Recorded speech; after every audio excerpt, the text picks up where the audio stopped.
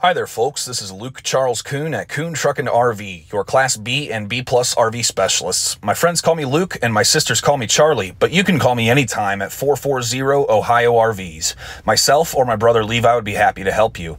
Please check out our website at truckandrv.com to view all of our inventory. There's a direct link to this particular RV in the video description below. If you follow that link, it will take you to our website where you can see the pricing and information on this unit.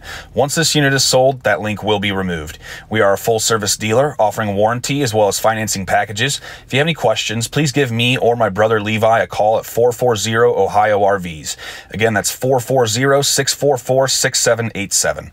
For sale today, we have a 2010 Pleasureway Excel TS MMX with 36,221 miles. Alrighty, folks, here we are inside of this 2010 Pleasureway Excel TS. As usual, we'll start in the front, work our way towards the rear.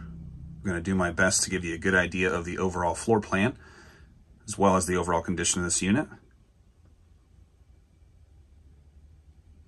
Here at Kuhn Truck and RV, we are a family-owned and operated dealership since 1976. Our mom and dad, Ron and Kathy, started the dealership here, and today my brother Levi and I are in charge of the main operations. Our brother-in-law Greg's in charge of the shop. All of these RVs go through the same inspection process. We will go through a full demo with you at the time of sale, answer any questions. Without any further ado, we'll get going on the RV here. We've got a fantastic fan in the center that runs on the coach battery. It can be used like an attic fan at night to bring the cool outside air in. Got about 73 inches of headroom. We've got a mix of carpet and hard surface flooring. So you got the tile flooring style in the center and the carpet in the back and also in the front. We've got table mount here in the front. We've also got a table mount in the rear.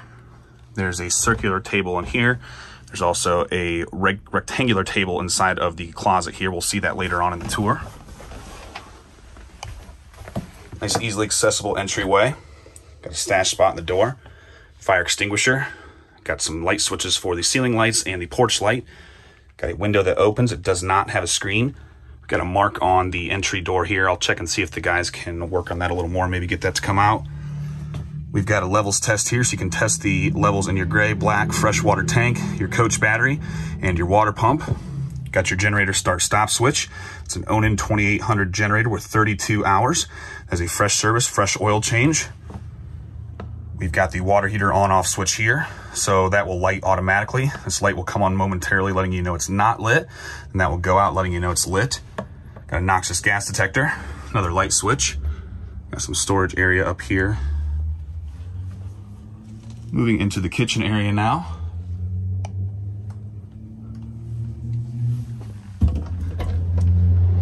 Got your water pump down there. The clear plastic tube is a winterizing kit to make that easier when the time comes.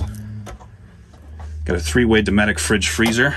It's controlled via the buttons on the front. It's a 3-way, meaning AC, so your plug-in or your generator. DC, meaning your coach battery or propane gas. We've got your coach battery disconnect down here. That will disconnect your coach batteries from the rest of the RV. You'll do that when you're storing this RV to avoid parasitic draw. It will also disconnect the charging systems, which are the shore power plug-in, the generator, and the alternator while you drive. Got your propane furnace, 2 drawers. Got a 2-burner propane cooktop. Got nice Corian countertops. Single basin stainless sink. Got a window that opens with a screen on the lower portion. Little spice rack. Nice aluminum backsplash behind the stove. Coming back to the rear of the RV, we have a TV antenna here. So crank that TV antenna up to use that. You do not want to drive around with the TV antenna up. Got some power connections coming in there.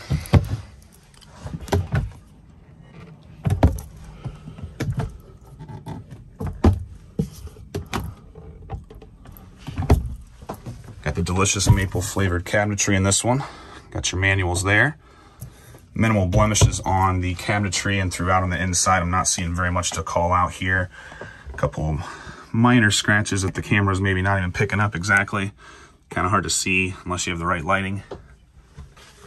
Got the overhead air conditioner. It's controlled via the controls on the front of the unit. You have to be plugged in or running the generator to use that.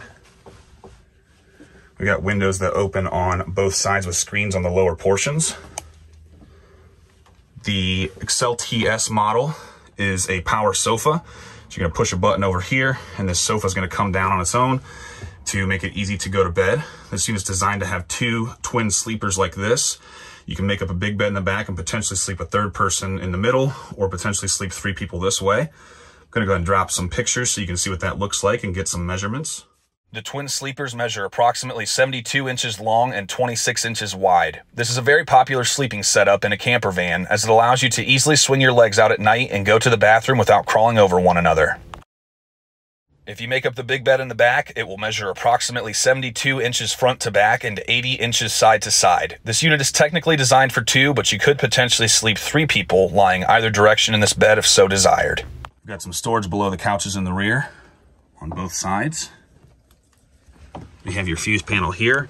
This is nice because this breaks this down into your AC items, so they are breakers like you have in your house, and your DC items. So this is your shore power plug-in or your generator. Everything's labeled what's running off of that, and this is the stuff that's running off of the coach battery. We've got a 110 outlet down here and a noxious gas detector. Here we are sitting in the couch bed at the rear of the RV.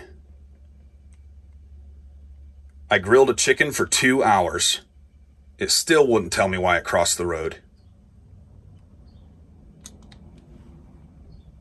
We've got the thermostat that controls the propane furnace here, light switch for some of the TV lights.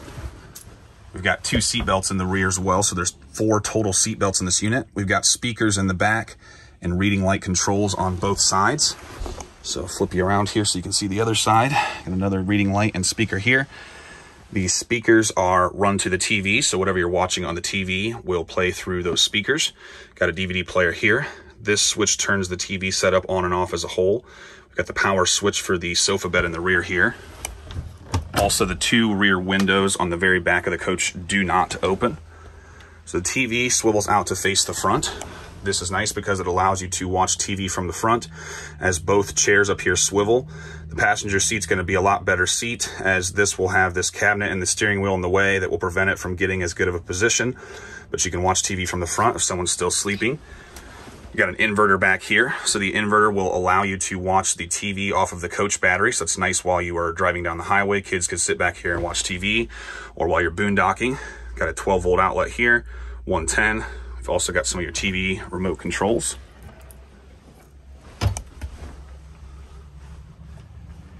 Got a smoke detector up here.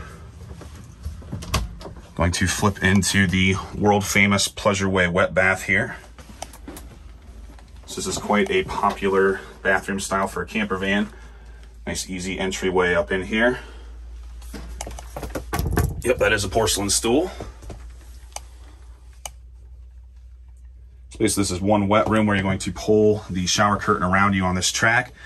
You're going to shower right in this room. Got a medicine cabinet that does open. 110 outlet. Got your shower head there. Got your bathroom sink. Got the stink vent here, so you got a screened window on the lower. Get some storage here, as well as 3 drawers. Sorry about that, had a little camera malfunction, but here I am now sitting inside of the bathroom.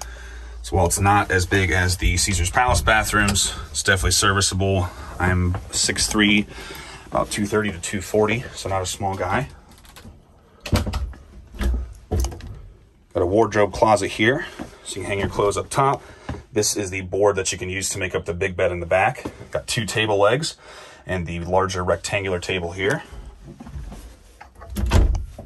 Up here, got a little spot beside the microwave. Some storage up here. This is where you can see the air pressure in the rear airbag suspension, and you can also adjust that individually on each side there. We have the privacy curtain, so you can slide all the way around on this track to block off the front of the coach. All in all, a real nice unit here. Minimal blemishes.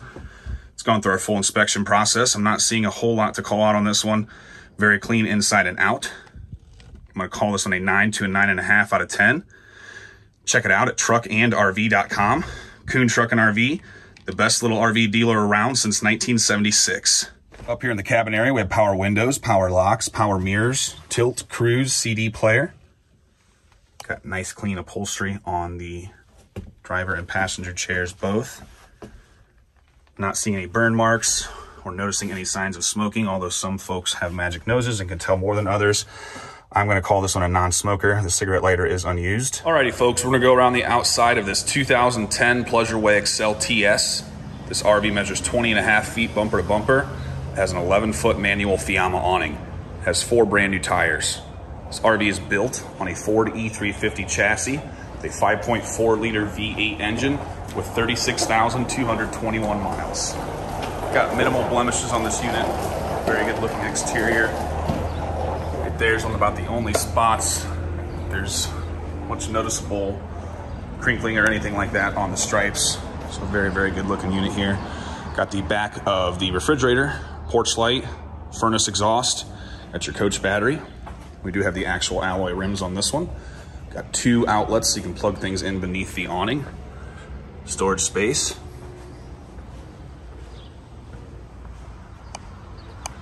Coming around to the back of the RV, we have a full-size spare underneath. We have these chucks here that you can use to check or inflate, deflate the pressure in the rear airbags. Got some storage space beneath the couch in the rear. Got your awning crank and center rafter.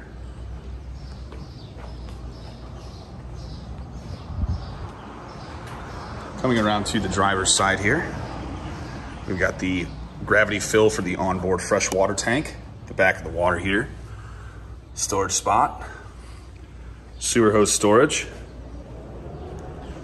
Got an outside shower here. This is nice to wash your shoes off at the beach or kids or pets. Got the fuel fill for the engine and the generator. We have your cable TV and city water connection here. The sewer dump, propane tank, shore power connection. Got an Onan 2800 generator here that has a fresh service and fresh oil change by our certified Onan technicians.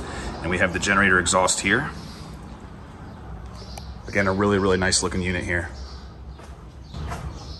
When we moved into our new office in 2019, we started keeping track of where our wonderful customers were coming from. We'd like to say a big thanks to Mary for flying in from Anchorage and marking Alaska off our list.